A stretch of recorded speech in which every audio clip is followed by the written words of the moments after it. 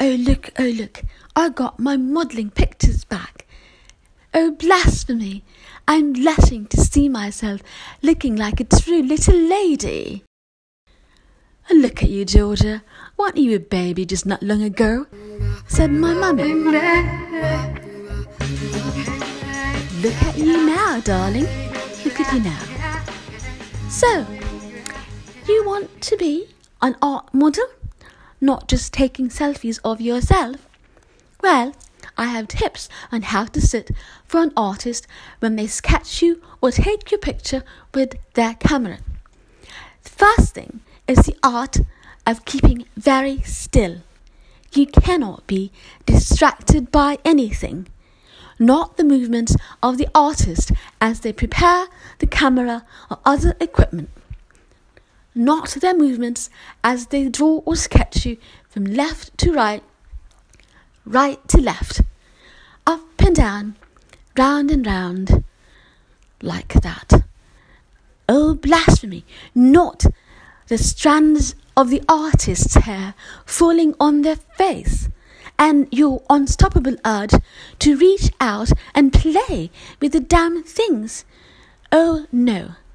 But still, the artist may forgive you if your hands are adorable like mine. They may even emphasize it in the portrait.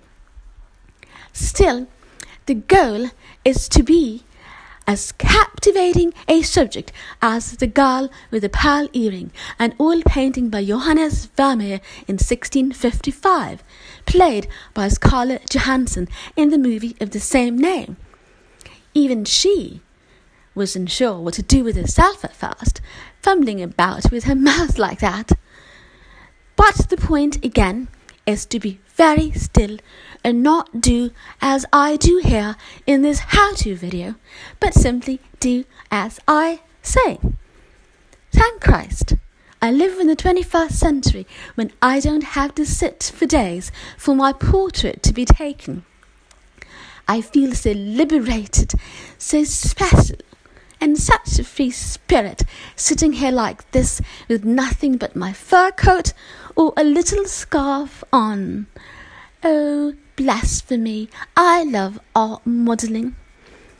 So let us see, how do I compare with the girl with the pearl earring? Oh, blasphemy, isn't that uncanny? We're both staring at the artist. Shimmering belle on me, shimmering pearl on her, shimmering belle on me with her blue and yellow colours. Look at that. Wow.